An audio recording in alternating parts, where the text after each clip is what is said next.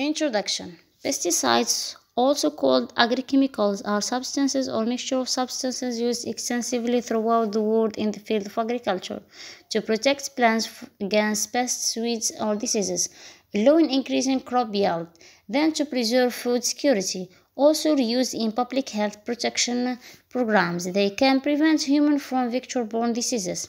Kishers showed chromatographic analysis after the submission to ECD and GCMS. Several existing epidemiological studies aim to verify the relationship between exposure to pesticides and the occurrence of certain pathologies such as cancers, neurological disease, or reproductive disorders. These studies focus mainly on the occupational exposure or on early exposure of the fetus and the children. Toxicity. The sample of our research is tomato in the ground of Biskra and pepper and chili pepper in ground of Steve. Table number 1 shows the concentration level of organochloride pesticides in tomato, pepper, and chili pepper. Table number 2 shows the concentration level of organophosphorus pesticides in tomato and pepper and chili pepper.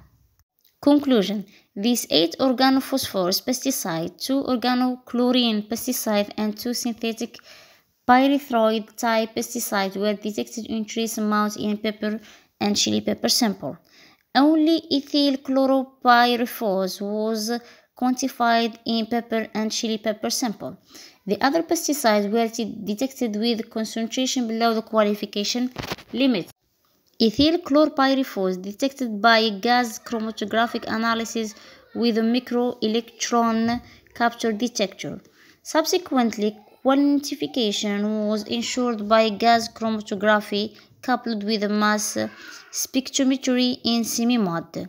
The concentration of ethyl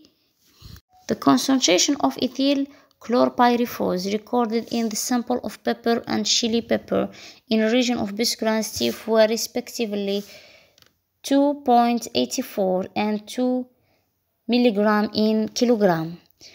The cumulative health risk was greater than 1 for adults and children, indicating a serious risk regarding the presence of trace residue of pesticides in plants and other foodstuffs with alarming concentration level and far exceeding the maximum limit in residue, which requires extending this study to other foodstuff and in several regions for a consistent period in order to have a clear and representative idea concerning this theme.